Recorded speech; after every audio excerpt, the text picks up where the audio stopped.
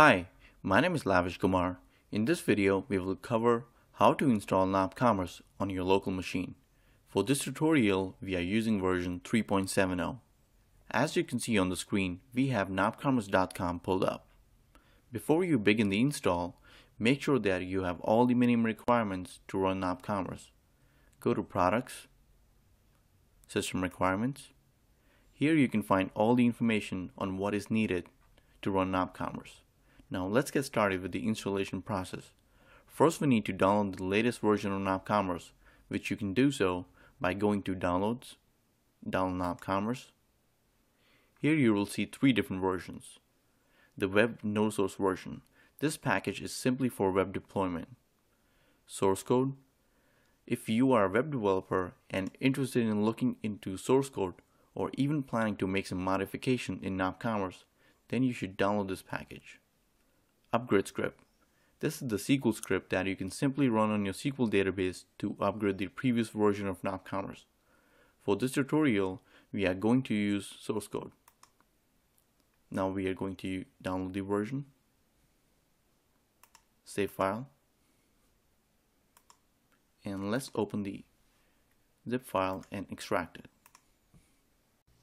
Now once you have extracted all the files from the package, open nopCommerce project in Visual Studio. Once the solution is loaded, you will see Libraries, Plugins, Presentation, Tests. For the installation, we will go into Presentation, nopWeb, and run the project. While the installation screen is loading, go to SQL Server Management Studio, create a blank database where you would like to install nopCommerce. Let's name the database as nopTest database and add it. And here we can see there are no tables since the database is blank. Now let's go back to the installation screen. And on the installation screen, we will enter the credentials for admin account.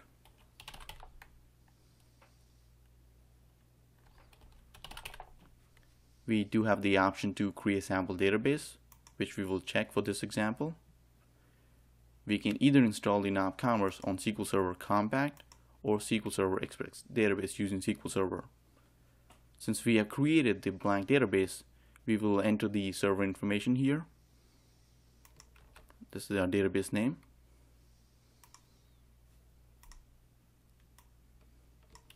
The server information. SQL username. And SQL password. And install.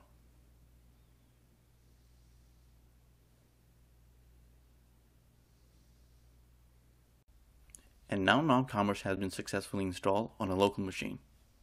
Now if you go back to our database, refresh it, and look into the table, we can see all the tables that were installed during the installation process. Go back to the public store, log in, and enter the credential that we used during the installation process for the admin account.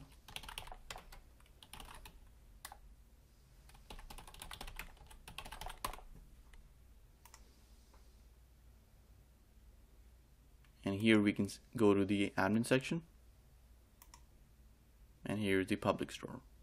And this is how we install nopCommerce on a local machine. And now it's time for us to wrap up this tutorial video. Hope this was helpful. This video is brought to you by nopCommerce, open source shopping cart. Thank you.